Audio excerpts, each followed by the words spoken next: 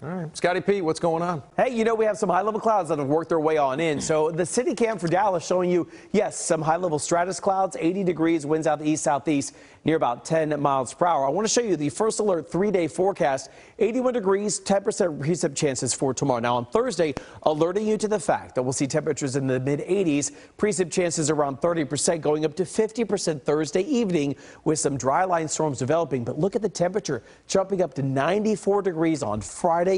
You're going to be sweating towards the end of the week. We have that moisture content in place. Now, the first alert futurecast showing you that as we go into the afternoon hours, continue to see the isolated storms may be popping up 3 to 4 o'clock, but I really think we'll see a better chance of some more of the storms developing out to the west.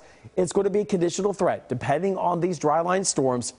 Further down towards the south, we see those storms developing, making their way from west to east as we go into the evening hours. So the highest risk for severe storms west of the 35 corridor as the dry line is going to be developing. Then as you take a look through the 35 corridor, the storms, if they're still holding together, will be weakening. And then if any are able to really hold together, it's in the east sides of North Texas in an isolated fashion. So slight risk of severe storms maybe west of 35.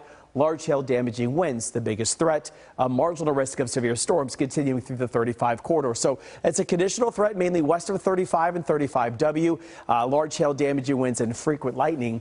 So the first alert 7-day first alert satellite radar actually right now showing you the cloud cover is in place. Our temperatures right now are sitting into the lower 80s for us as we go to the afternoon hours. Winds out of the east near about 5 to 10 on the way. Across North Texas, upper 70s to the lower 80s on the way for us, at least for right now. As we go into the evening hours, our temperatures cooling their way down to the low 70s by 11.